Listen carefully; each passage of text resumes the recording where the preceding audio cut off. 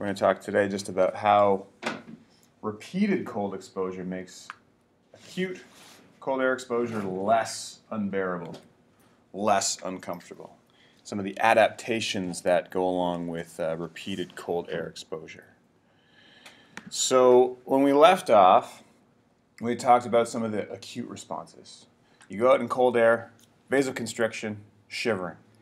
We're talking here about the fact that, yeah, you vasoconstrict to limit hot blood flow to the periphery, but then you get this hunting response, looking for a peripheral temperature, and we call that cold-induced vasodilation. So why does this happen? What are the mechanisms behind cold-induced vasodilation? Why don't we just see a clamping off of skin blood flow and be done with it? We're glad this happens because we want to preserve the tissues. We think there's some protective function. We want it to happen, but we want to understand why. It seems that the main effect is due to this bypass, this arteriovenous bypass. So at the capillary beds in the extremities, and even in some of the different regions of the skin, there are these little portals that can shunt blood before it gets to the capillary bed, before it gets too superficial. And if we activate these, we prevent blood flow into the capillary bed, we prevent blood flow to the fingertips or to the superficial skin, which limits it and keeps it inside the body. This is the pathway, the mechanics of how blood flow in the CIVD response is controlled. But what is it that closes this shunt and redirects blood flow into the capillary beds as we search for that higher finger temperature? What opens and closes that portal? And truth be told, we don't really know. We've outlined how the sympathetic nervous system is activated locally to shut off blood flow. So maybe this is a good candidate for alleviating that shutoff. Maybe there's a neural reflex at the sympathetic nervous system locally that allows vasodilation in warm tissue. And if that's the case, we should be able to make it happen. We should be able to stimulate it locally. We can activate nerves locally just with a small electrical impulse, override the signal, and allow blood flow to return. But when we do this, it only works in warm conditions. So we can artificially open up this shunt and allow blood flow to return, but it's not readily apparent in cold conditions, which is where the CIVD response happens. So why there's that limitation, we're not sure, but if that holds up, it seems that just changing the neural reflex, the axonal reflex, doesn't seem to explain why blood flow returns to the capillary bed and temperature increases. We can't make it happen in cold conditions. So if it's not the nerve closing off this shunt and then sending blood back to the capillary beds, maybe the muscles and the tissue around the capillary beds are irritated. Maybe the cold seeps in and alters metabolism, and those tissues start to release local factors. This is similar to what happens with muscle at the onset of exercise. Blood flow gets shut off everywhere, and then exercising muscle releases nitric oxide and some other factors that open up the capillary beds to target blood flow to where it needs to go. So why wouldn't that happen here? Maybe cold is stressful and the tissues are irritated and they release nitric oxide or endothelin-1 or some other catecholamines which have all shown vasodilatory effects. Maybe those are released and blood flow is diverted back to the tissue to warm them. But when we measure these local factors in cold exposure, there's no change. We don't see nitric oxide go up, endothelin-1, no catecholamines, other things on the list. There's no production of these factors by the tissues in the finger or the superficial tissues. So that can't explain why CIVD happens as well. Okay, so the nerves aren't stimulating differently. The tissues aren't releasing new factors. It's possible that the signal is ignored. Maybe the nerves aren't changing the signal they're sending. Maybe there's nothing happening locally that causes vasodilation, but maybe the tissues just get less responsive to the signal. Maybe the arterioles at the capillary beds are less responsive. And so changes in local sensitivity would allow vasodilation to occur. If the arterioles were less sensitive, less of the signal gets through, less vasoconstriction happens. Kind of like insulin sensitivity, right? If you're less sensitive to insulin, less of the signal gets through and it does less of its job, taking up glucose to store. If less of the signal gets through here, the sympathetic nervous system doesn't do its job as well. Less vasoconstriction happens. And we think this has some effect because we can modify the sensitivity of these tissues by interrupting the sympathetic nervous system. If you exercise at the same time as you induce the CIVD response, exercise has a way of interrupting the sympathetic nervous system. It's a big sympathetic outflow as you move to exercise. And we can minimize the CIVD response. We can interrupt it. So that exercise does that, means that there is some ability to change sensitivity, but we don't know what the thing is that would change sensitivity in response to cold alone. So there's possible inroads here, but we're not sure exactly what the factor is that's causing them. But that's a potential candidate. Exercise impairs the CIVD response if we do that at the same time as we're exposed to the cold. And this kind of goes along with the idea of fatigue.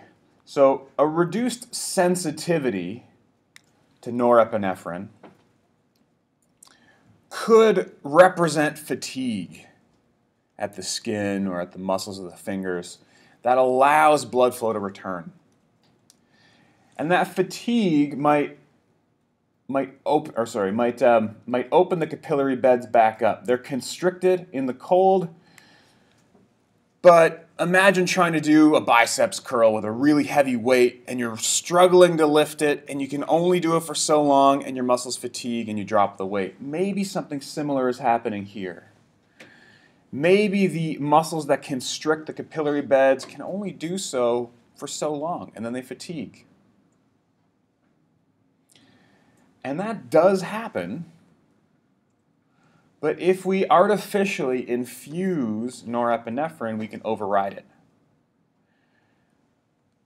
So those two things together seem to suggest sensitivity is an issue, and maybe the levels of norepinephrine change, and maybe they're reduced somehow. They're not released from the nervous system in as high amounts later on during cold exposure.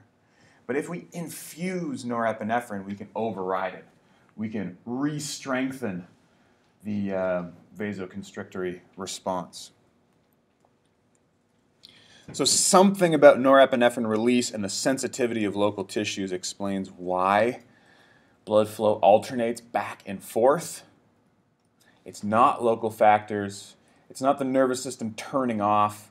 It's that the signal being sent is registered less intensely. At least that's our understanding of it now.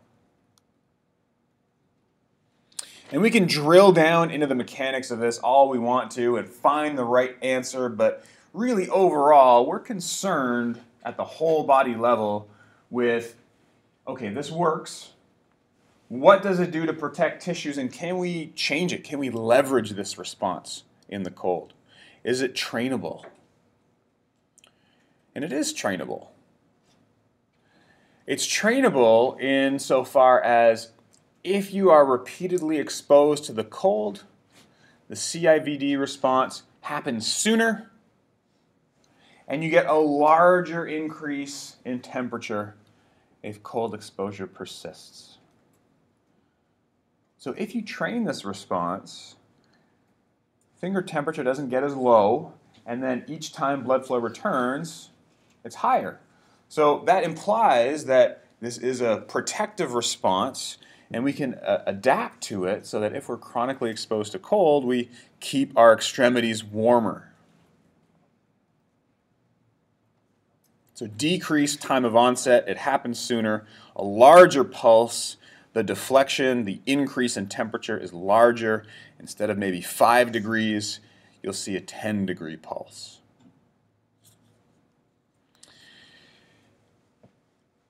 Can everyone train this response?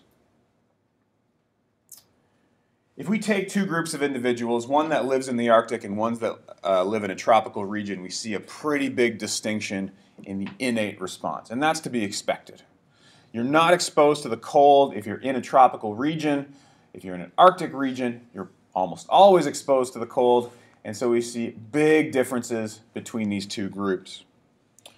What if we take these individuals and move them to an Arctic condition? Do they see a decreased onset and larger pulse? They start to, but they never get to the same level as the Arctic natives. It never happens as quickly, and they never get as large an increase in temperature with each pulse as the Arctic natives do. So the response is trainable, but there must be some genetic component from prolonged exposure and living at Arctic conditions that has optimized this response. Or maybe it's just that if you don't have a good CIVD response, you don't survive in the Arctic. Maybe selection's at play. We're not sure. So if you move to the cold, you don't fully adapt, at least on the order of the time courses of these studies. I think it was 4 to 8 weeks that this was investigated, but maybe a longer exposure is required, maybe generations are required to fully realize that adaptation. Maybe the stimulus isn't strong enough. What if we do it in the lab? We have big control over the kind of cold exposure that you can apply to a person. Here, I don't have the acclimatization protocol. You know the difference between those two after the midterm. Lab protocol to test the adaptability of this response is 4 index finger immersions per day, hour each, 4 times per day, over 1 month. So that's a pretty extreme stimulus. We observe the same kind of response, incomplete adaptation when we compare to our Arctic norms. It does speed up, the pulse is larger, but it can never fully explain the best response that we observe in Arctic natives. So maybe we just need a larger intervention. Maybe we need more than 4 immersions per day over a month. Maybe we need a colder temperature. To what end? Is that reasonable? Is that ethical? Who is going to want to put themselves through that, and does that warrant such an intervention? Is a CIVD response, an enhancement of the CIVD response, so desirable that you'd be willing to put yourself through that on a daily basis over the course of a month? Maybe. Maybe not. Maybe it's in preparation for an Arctic expedition. We're not sure. What does the CIVD response do for us? What does it do for us? We can answer that question in understanding how it relates to some of the injuries we talked about earlier in class. We can measure the CIVD response and different characteristics to understand what the individual risk is of frostbite. And this is a highly repeatable, generally reliable method of predicting whether you are going to experience injury in the cold? What characteristics will allow us to calculate that? Three main factors. If you do the CIVD response that I showed you on the trace, there are three things that you can measure that have actual numbers that you score versus what are normal responses. And combined, they give you the resistance index of frostbite, or RIF score. If the value is worse than a population average, you score a 1. If it's the same as a population average, you score a 2. If it's better than the average, you score a 3. You can have then a score between 3 and 9 when you measure mean temperature, minimum temperature, and then the onset time for the CIVD response. Three factors, each are scored 1 to 3, and you combine those points together to get a final score of 3 to 9. 3 being poor and very high likelihood of frostbite, 9 being highly resistant to frostbite and injury is unlikely. And if we do this calculation, we see the correlation pretty plainly. There are some genetic differences, not only in Arctic versus tropical natives, but Caucasians have a higher RIF score than non-Caucasians, seemingly. This is in a group of Dutch soldiers that went on an Arctic expedition, and we measured their adaptation over time. Still an incomplete adaptation, but their individual RIF scores were inversely proportional to the pain they felt in exposure to the cold. Just the pain of your face being cold or rewarming afterwards, that sensation of pain, which is highly individualized, was a lot lower with a higher RIF score. Interesting. These are in non-habitual cold. These are in individuals that don't often experience cold, we'll put it that way. So what might this look like if we measure each of these three factors and then score on a 3-point scale combined to make 9 points? Let's take a look at the trace. We can see where onset time is listed here from the beginning of exposure to when we see the first upswing in finger temperature. The minimum temperature would be how low this deflection occurred, the minimum point, actually it's over here, the minimum point where the deflection landed on the temperature scale. And then the mean temperature would be the average highest and lowest temperature throughout the CIVD exposure. So let's say that you have a really good response. You're training your CIVD response for an Arctic expedition. What we would expect to happen is that your normal response would happen sooner, and that minimum finger temperature would be higher. Mean temperature would also be higher. So the onset time is shown here with this dashed line. You can see it's moved to the left in comparison to this gray bar. The mean finger temperature shown by this horizontal dashed line. The minimum temperature shown by the bottom of the shaded green box. Overall, these are all scored better than a normal response, as opposed to individuals that habitually live in a tropical climate that never have to do this. A lower RIF score would have a longer onset time, a lower minimum temperature, a lower mean temperature, resulting in corresponding RIF scores of 9 in the green case, 3 in the orange case. And it can look different. You might have only one of the three elements that's better. Maybe the onset time is really good, but your fingers get really cold, and your RIF score might be 4 or 5. That's possible too, but these highlight the extremes. Really, really good, really poor, the extremes of our RIF scale. The individuals in green would have lower pain sensations and more resistance to frostbite than the individuals in orange.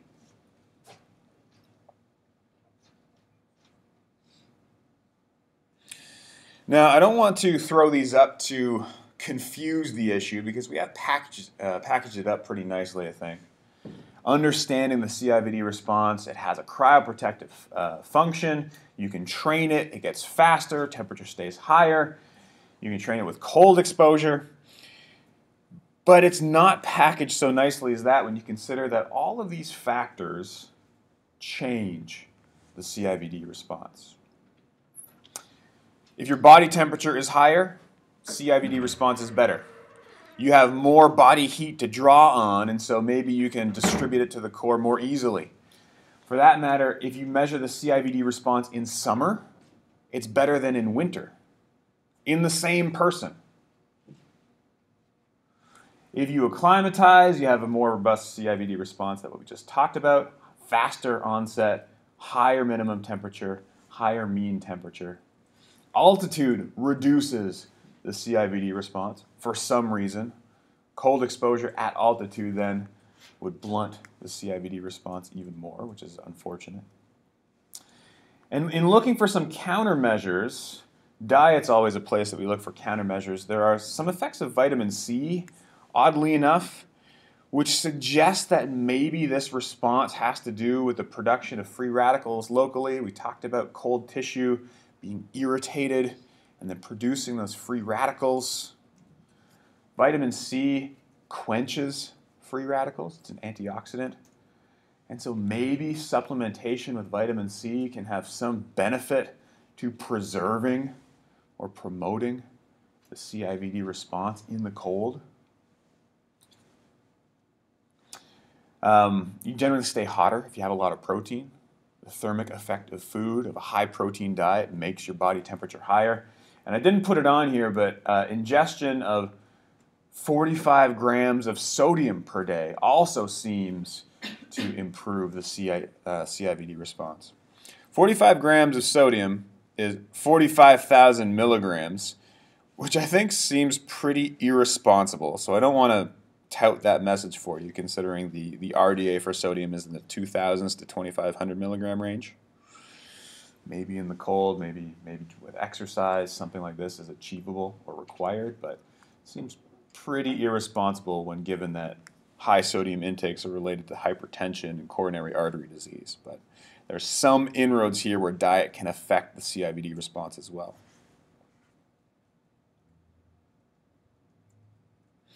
Lastly, I just want to point out that if you've ever been in a situation where you've sustained a cold injury, unfortunately, for the rest of your life, the CIVD response isn't completely, well, depending on the injury, it might be completely abolished, but it's certainly desensitized and blunted. So previous frostbite reduces the likelihood that you will be resistant to frostbite in future. It kind of propagates a vicious cycle where cold exposure begets cold exposure begets cold exposure. Maybe that's why we're underscoring the importance of CIVD and staying warm in this section. Don't let it get out of control from the onset. Excuse me. So, what can we do to prevent cold exposure, to boost the CIVD response? What other countermeasures can we have other than what's shown here? We can change our diet, we can acclimatize and train, we could be hotter, we could not have been cold injured in the past.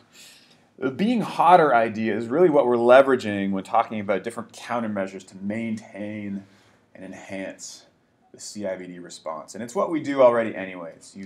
You wear multiple layers. You wear a big, thick, heavy Canada Goose jacket when you go outside.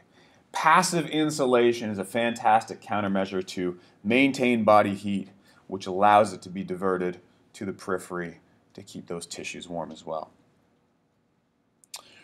But in some extreme cases, that's not enough. Passive insulation is great, but there's still a gradient to the environment. You still get cold if you're in your heavy jacket for a while outside. So in those extreme conditions, you can adopt a more active form of insulation, like this jacket here, which is a warming jacket that you connect to your cell phone that has a heater inside, kind of like an electric blanket that you wear. So an active electrical jacket, or you can use, some have phase change material. You'll see that in those heater inserts you put in your gloves when you go skiing. I don't know what the actual chemical reaction is, but you break the little pack inside and they get really hot and release heat. That's a chemical countermeasure to stave off the cold. So if you do something like that, let's say you're going skiing and you put those inserts in your mitts, is that better to maintain manual function and keep your fingers warm than warming your torso? Should you wear this jacket that heats your torso, or should you wear gloves with warm inserts in them? Maybe you're doing both. That's probably the best case scenario. But is there a benefit to doing one or the other? It'd be nice if the glove inserts were good enough, because they're pretty cheap, they're small, you can buy and replace them easily. This type of jacket I think costs about $200 US, which actually isn't that expensive when you think about it. You have to make sure that you always keep it charged or plugged in, or it drains your phone in order to power it. Are you going to be able to maintain a power supply over a multi-hour expedition? Is it possible to fix it if any of the cords are damaged? Is it just a paperweight? Is it going to catch on fire while you're wearing it? There's pros and cons to each. But if we compare directly hand warming versus torso warming, here shown over 3 hours, there's not a whole lot of difference between the two, but we can glean a few tidbits of information that might suggest one over the other at the end of 3 hours. So what we're looking at here are a heated vest, like we saw on the last slide, in the solid circles. And in most cases, that's the line on top. We're looking in the top at finger temperature, and we have finger blood flow in the bottom. So this is, in effect, the CIVD response. Blood flow bringing hot blood back to the fingers to maintain their temperature. And we're comparing torso heating with the heated vest to gloves in the open circles. In most cases, that's the lower line on each graph. Now, the comparison we're making isn't just temperature or flow. We're looking to see whether dexterity is affected. And this is in the cold with exposure during these breaks. Dexterity test 1 and dexterity test 2. And I forget the specifics, but it's removing the gloves and having to affect some small, to manipulate some small nuts and bolts and measure being able to move these items quickly. It's a test to make sure that manual function isn't compromised. And importantly, the hands are exposed. It's in the cold, which is why temperature drops so sharply in both groups. So we have dexterity test 1, dexterity test 2, spaced out over the course of 3 hours. And in both cases, gloves or the vest do a pretty good job at maintaining dexterity despite what looks like a slightly lower blood flow in finger 2 in test 2. So what this says is that it seems that, at least on the short term, you can warm either. The gloves are fine if you're skiing. You can wear a heated vest if you want to. Both work well to maintain manual function. But this reduced blood flow is concerning. And it's concerning because what happens when you get into hour 4 or hour 5 or hour 12? We haven't measured it, we're not sure, but this implies a progressive reduction in blood flow, which you can only imagine will widen the gap up here and compromise dexterity eventually. Both work well over 3 hours, and maybe surprisingly, I would hypothesize, if you drew this out, that warming the torso would be a more effective strategy for longer duration exposure, which makes sense. Body temperature is what supplies hot blood to the skin. If you have more of a furnace internally, perhaps there's a greater ability to maintain blood flow and dexterity than with just hand warming alone.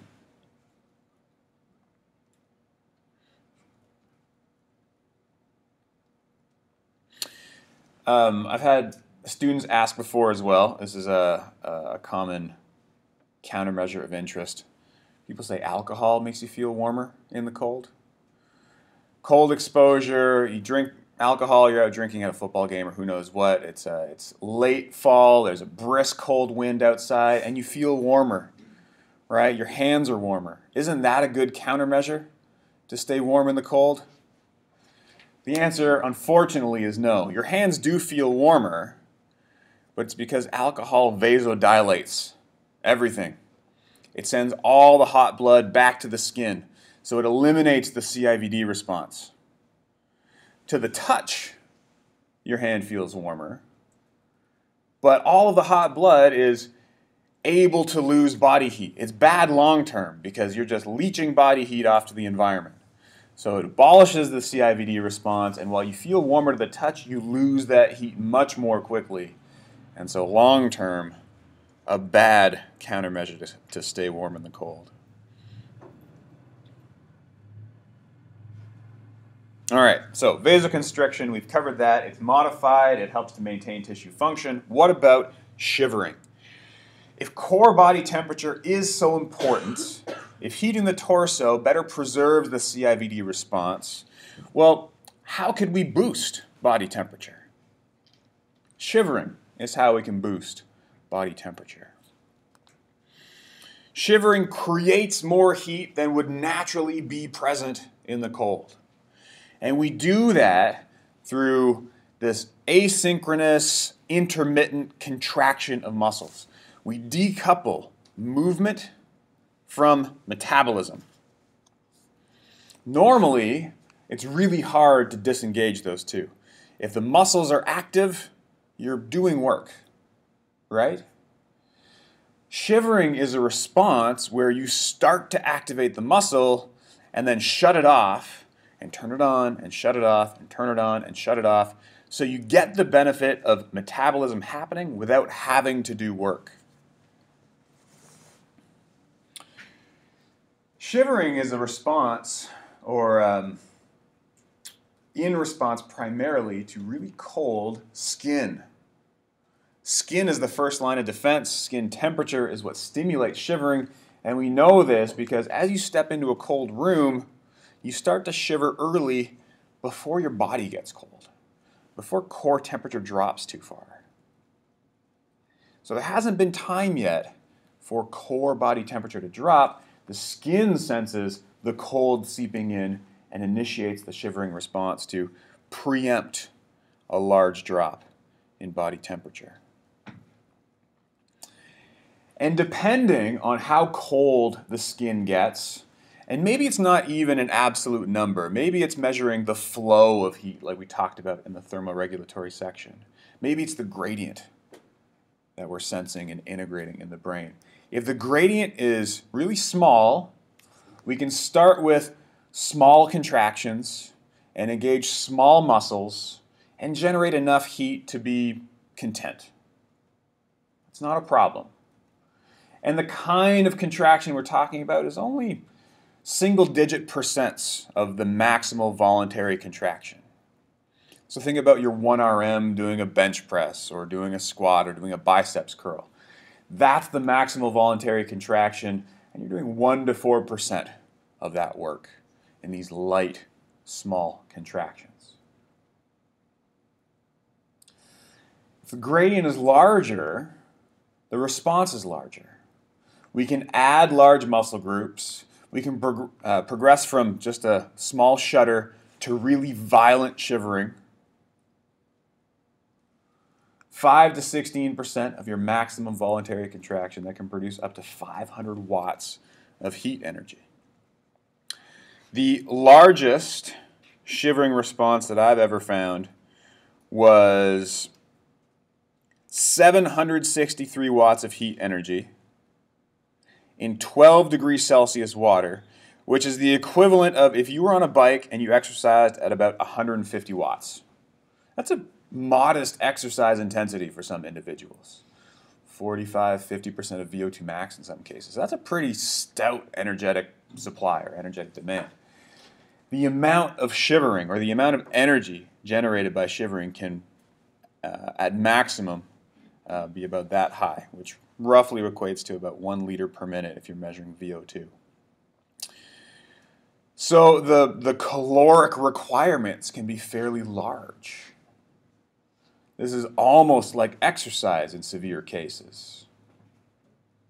Some people will voluntarily expose themselves to the cold to help leverage the wasting of energy to promote dieting, to waste energy, lose weight, etc. Not a good practice necessarily, but we can get pretty large energy expenditures with pretty violent contractions and pretty cold conditions.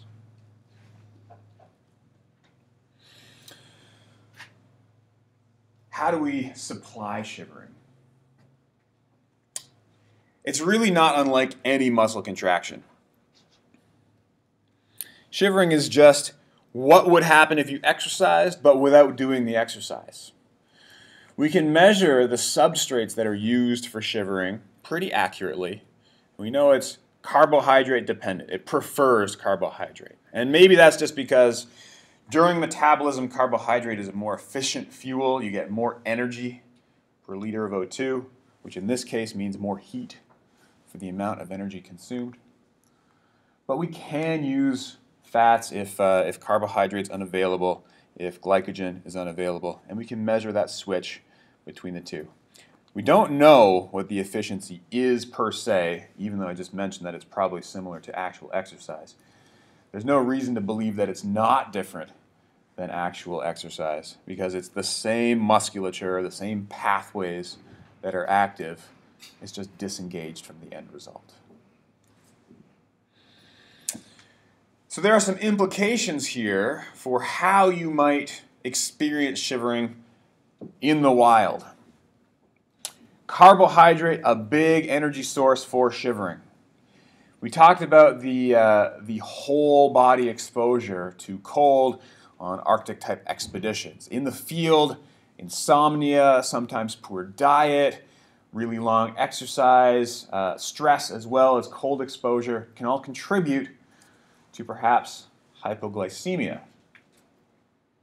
And being that shivering relies mainly on carbohydrates, and yeah, I can switch to lipids, hypoglycemia can severely limit the shivering response, which is the last thing that you want if you are stressed in the cold miles away from civilization, right?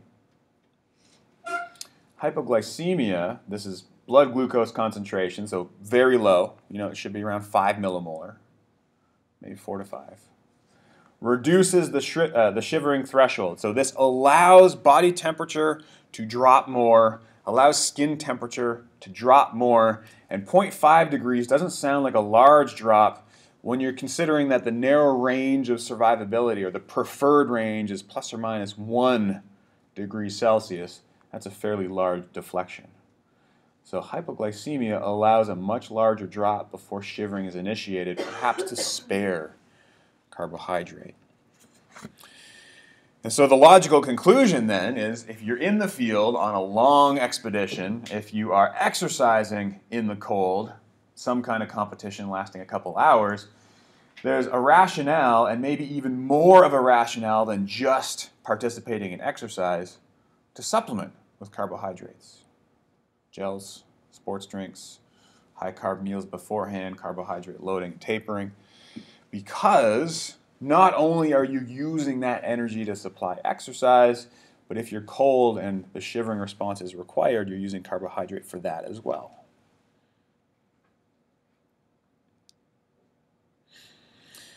So let's get a relative indication of the types of substrate use, the quantities of fuel use in each of these conditions. We're looking at the top at moderate exercise, 70% of VO2 max or VO2 peak. This is a moderate to high exercise intensity. And as you would expect, there's a division, a split in carbohydrates and fat used to sustain that exercise. There's a pretty large proportion of fat at this type of intensity. This is on the higher end of what you've classically considered the fat burning zone. 60 to 70% is where you get your highest contribution from fat. But it's not exclusively driven by fat. There's also a large component coming from carbohydrate. But these two things supply the exercise demands at 70% VO2 peak.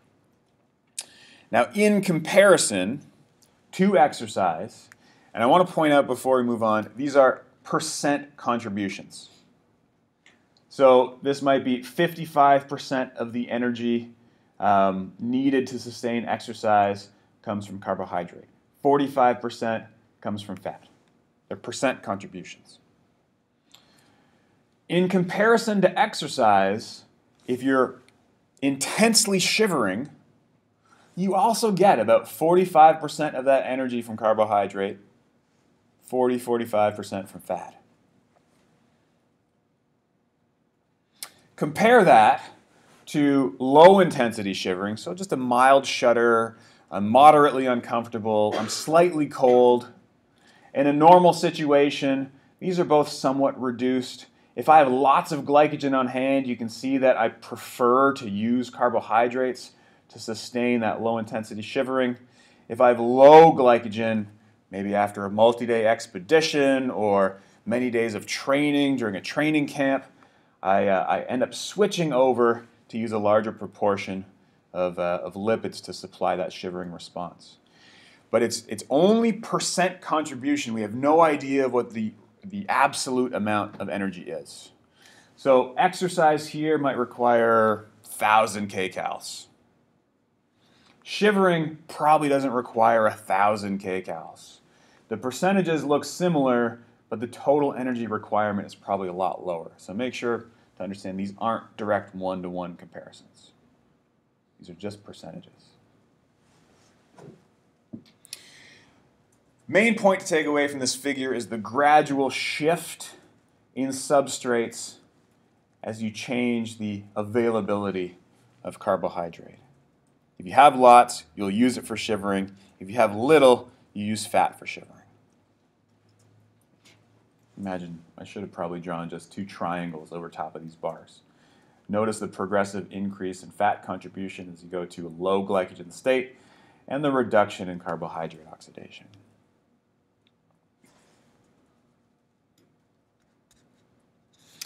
I also find it pretty interesting that there must have been some protein used, right? Macronutrients to support metabolism, protein, fat, carbs. Metabolism should be entirely supported by all of those three macronutrients. I've got about 50% from fat in the low glycogen, light shivering case, maybe 30% from carbohydrates. That totals about 85% of shivering supported by those two macronutrients. We're missing 15%. Got to come from protein.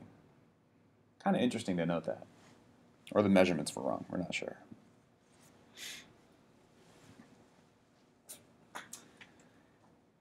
So, shivering produces energy, shivering uses carbohydrate. If you don't have any on hand, you can use fat. What else can you do to boost body heat production? And this is a really interesting concept, this idea of non-shivering thermogenesis. The name implies you generate heat through means that are not shivering related. It's not the intermittent contraction of muscle. It's not engaging more muscles and disengaging locomotion. There's something that happens in tissues when you are repeatedly exposed to the cold that naturally increases their metabolic rate. And that's what we're talking about here. This non-shivering thermogenesis is a higher metabolic rate. It's wasting the energy that you have on hand in the cell. Normally, from an evolutionary perspective, this is terrible. You never want to waste energy. What if you run out? What if there's a famine situation? You never want to waste energy. It's only recently that we've had a surplus, and this can be leveraged. What we're talking about when we think of wasting energy is specifically in the mitochondria. You go through all this effort to make that gradient to make ATP. And you try to keep that gradient as best you can, but this is a saboteur. We're sabotaging that gradient. We're wasting the energy that we would normally use to make ATP. this system is all dependent on losing that proton gradient. And I'll show you what that looks like on the next slide. It's really bad for being able to do work, but it's really good for keeping you warm. You still engage metabolism fully, but all that work is undone at the mitochondria. So you get all the benefits of the heat generation of metabolism, and then it's undone at the mitochondria, which allows it to continue. Really bad to do work, great for great for generating heat, and the potential exists that we can use this to treat a chronic energy surplus. And what condition is described or characterized by a chronic energy surplus? Obesity, obesity-related diseases, diabetes, insulin resistance, coronary artery disease, etc., may or may not be a therapeutic target of this type of treatment. This is the response that is localized to that special tissue I mentioned at the start of this section. Brown adipose tissue is not common. It does exist in humans. We can turn it on, we can train it a little bit, but this is a very special metabolically active fat. Normally, fat is largely a storage depot. It also releases some endocrine molecules. It communicates with the rest of the body. But this type of fat uses a lot of energy. So if we can make a lot of this fat, we have the capacity or the potential to use or expend a lot of energy. And the big difference in brown adipose tissue is that it has a really high density of mitochondria, the powerhouse of the cell. Normal white adipose doesn't, brown adipose does, which implies it can have a pretty high metabolic rate. Now, what that means, we're not sure. Fat's certainly not contracting.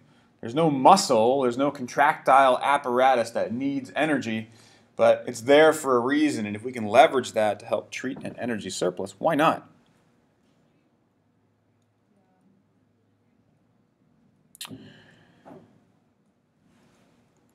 Brown adipose tissue, really interesting tissue. We don't have very much. It's mostly kind of in the neck region. It seems to be more active in women than in men, which is interesting, and it's somewhat trainable. But it's also less active in people with a really high body fat, which seems counterintuitive. You'd think there'd be more in people with a high body fat. And the brown fat that's there doesn't work as well. Shoot themselves in the foot, which is kind of unfortunate. So this describes the phenomenon that we're talking about. So this is the mitochondria, the inner membrane and the outer membrane. The cell is the front wall of the room. And this might be a muscle cell or a brown adipocyte. We're not sure. The process of non-shivering thermogenesis is described here. So in a normal situation, this is what we do. Pump protons out in the electron transport chain. You remember the electron transport chain. We're not going to go into it in depth, but that's the whole job. Transport electrons, pump protons out.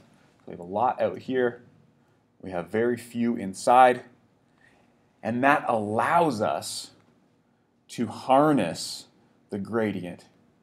As protons move back in from high to low concentration, we couple that movement with the creation of ATP. We make energy. And that's good. That's really good for task performance. That's how we've evolved and thrived as a species. But the process of non-shivering thermogenesis describes a bypass. Instead of that gradient being harnessed to make energy, in non-shivering thermogenesis, we just waste the gradient. We open up a hole in the membrane, protons pass through, they still follow the gradient from high to low, but they don't do anything as they pass back into the mitochondria. And so these proteins are of pretty high interest in this field. These are uncoupling proteins, UCPs.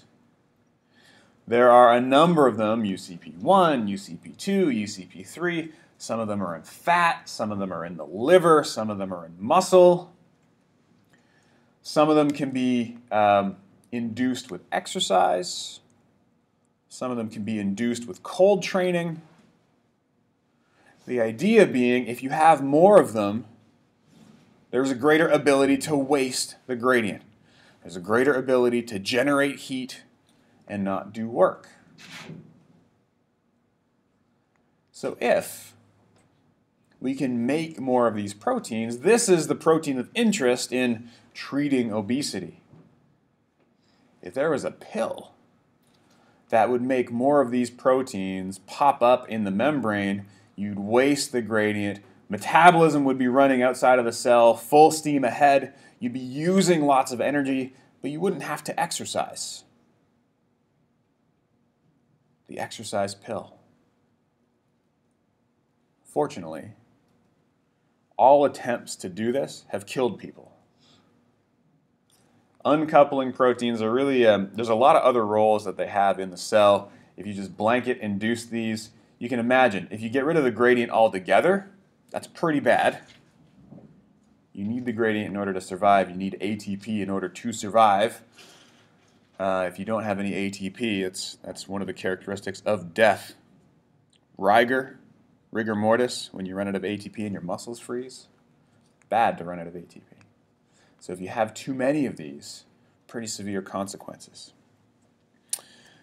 That's the idea of non-shivering thermogenesis. We're going to look at how we can induce this response, how much it gets turned on, if we can leverage it to help with obesity, if we can leverage it to help maintain core body temperature.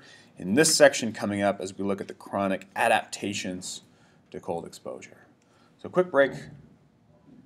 We only have, 20 minutes left in class. Let's do a couple minutes. We'll come back and introduce this concept before we call it for the day.